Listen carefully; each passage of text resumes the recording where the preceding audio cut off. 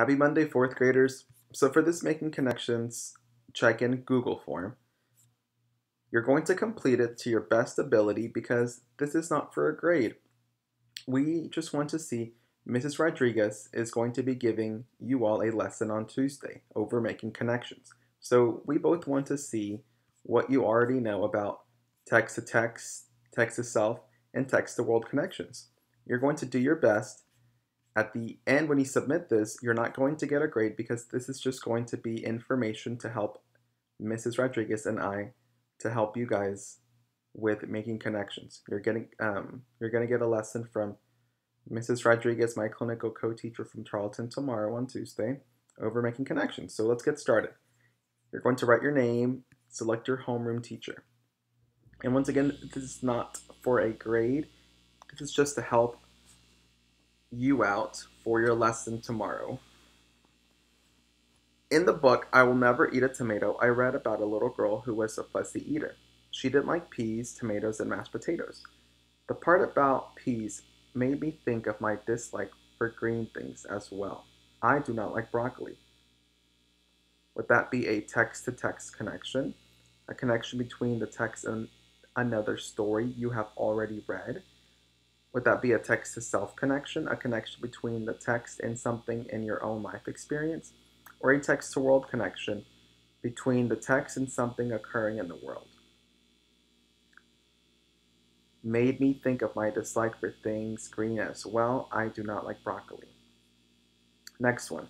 Yesterday I read Pippi Longstocking. She is always messing things up. She reminds me a lot of Amelia Bedelia. They are both so silly. Is the statement above text-to-self, text-to-text, or text-to-world? So text-to-text, text-to-self, or text-to-world. My favorite book is about different types of trees. I learned many facts about evergreen trees. Did you know they always stay green? There are dozens of evergreens around the park.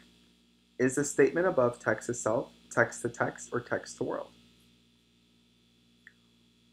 Where the Wild Things Are is about a boy who has a great imagination. He was sent to his room without any supper because he was not being kind to his mother. My mom sent me to my room last night because I was picking on my brother. Is the statement above text-to-self, text-to-text, or text-to-world? Make your selection. Read the story below. Describe a connection you have to the story. Describe a connection you have to the story. Is this text-to-text, text-to-self, or text-to-world? Sarah walked home from school, skipping and smiling. It was the first day of school, and although she was a little nervous when she woke up, she had a great day. Her friend Debbie rang her doorbell at 8 sharp and commented right away on the new dress Sarah's mom bought her for this special day. It had light blue polka dots with ruffles on the sleeves. The two girls started their walk to school. When they arrived, they met their teacher, who gave them pencils with frogs on them, and played with their friend Eric at recess. He told them all about his summer vacation in Florida. Tomorrow will be the second day, and Sarah is already looking forward to it. This story reminds me of when this is your sentence starter. I want you to type in your answer in the text box by typing in the sentence starter. This story reminds me of when. Then you're not going to type in the 3 dots. Those 3 dots are there to show you that that's where you start writing your own words and you complete the sentence. So make a connection. What does this story remind you of?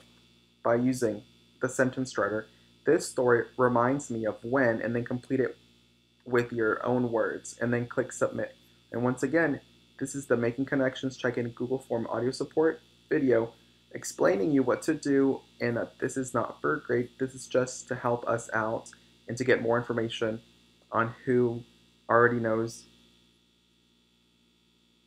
about connections. Thank you for watching, and make sure to complete the Google form, and it's due today.